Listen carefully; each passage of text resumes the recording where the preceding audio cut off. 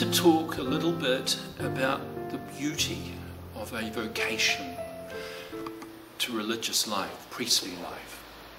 It's about discovering that something is going on between me and God. There is this moment of grace. Grace, in a way, understood as an acronym, where it means God revealing and calling endlessly. And that's going on in the hearts and lives of each and every one of us, no matter how old or how young we are.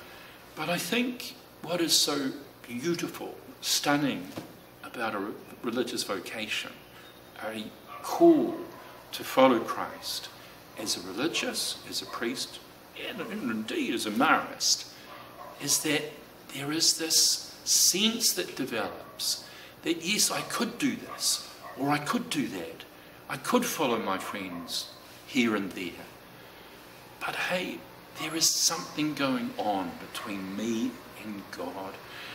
And I'm struggling to put words on it. But I feel I have to look for something more. That God isn't way up in the heavens.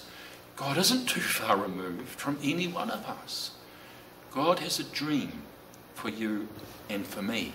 That's why he's created us.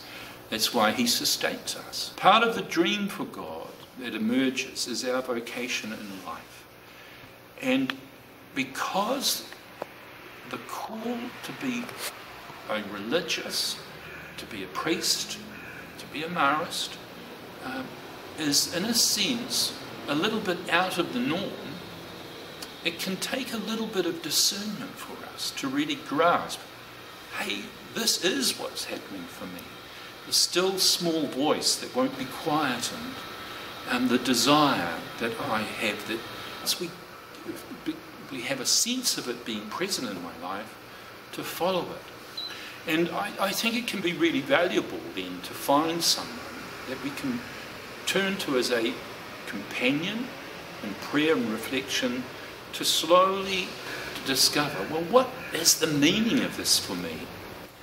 To be surprised by that and to keep following it, to discover just how real God is in my life and the hopes, the plans, the utter confidence God has in me and being the Marist that he wants me to being a religious and a priest, called, fashioned by him, but being led ever more to a deeper personal relationship with a God who knows us true and through. It's a fabulous vocation, but we need to be, in these times, these secular times, to be open to that still small voice at work in my heart, in my life. So we come to meet again.